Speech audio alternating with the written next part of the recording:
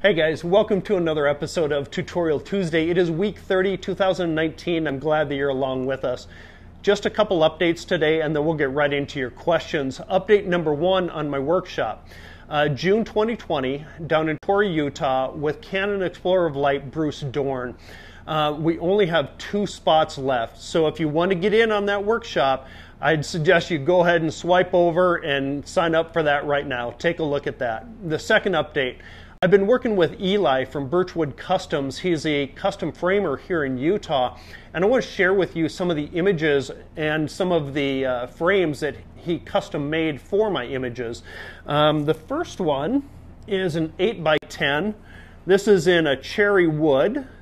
This is from branding this spring. I got the prints from a printer that I always use in Minnesota, White House Custom Color. That's the first 8x10. The second is this one right here. This is a pine that's been distressed. Eli did a phenomenal job on that. I'll kind of get an up close for you there. You can see that. And then a 16x24 in walnut.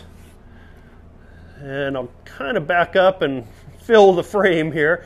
This is a picture of my friend Alex, who's a farrier, pulling a horseshoe out of the forge and lighting a cigarette with it. We can get closer there. You can see how Eli has added those nails to add to the overall cohesiveness of the image.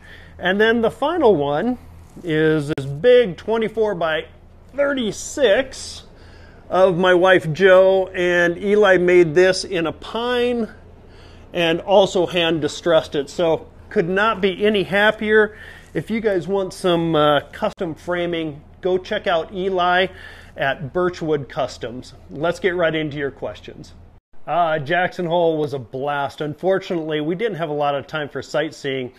Chris really kept us on a really tight schedule. Now, we were up at the $1 Million Cowboy Bar for Chris's Cowboy Coming Home album release, so check that out.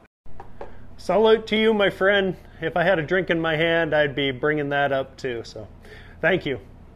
Great question here, Jordan. What I would recommend is absolutely upgrading to the mirrorless, but I would recommend waiting at least for another year. I will definitely be upgrading to a mirrorless when my 5D Mark III is past its useful life. Like I said, I will definitely be upgrading to a mirrorless body. It'll be in the Canon family when the useful life of my 5D Mark III is over. Canon is rumored to have the equivalent mirrorless body of a 1DX on the horizon, and a lot of people are anticipating that before the Summer Olympics, so watch for that as well. That's a really good question, Kane. I use textures sparingly. While I have a folder of, I don't know, probably 100 different textures, it comes down to an artistic decision based on the mood that I'm in, really. For me personally, I like to use textures when I have, I would say at least 1/3 to 1/2 negative space within my image to add additional visual interest to that particular image.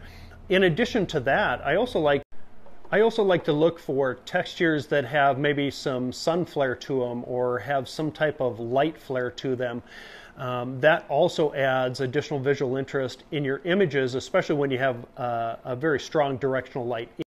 So just to recap, I like to use textures when I have 1/3 to 1/2 negative space within my image. And in fact, I'm going to post a picture of my friend Chris from the workshop just this last June out at the DX Ranch, and I'll show you how I use textures.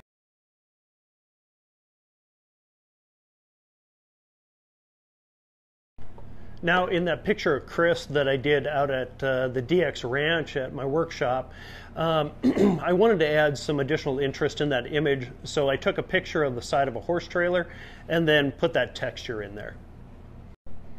I will be leaving for Torrey, Utah tomorrow morning, probably around 9 or 10. So down there mid-morning, scouting for some video work that we're going to be doing with Paisley. So if you're down there, give me a wave.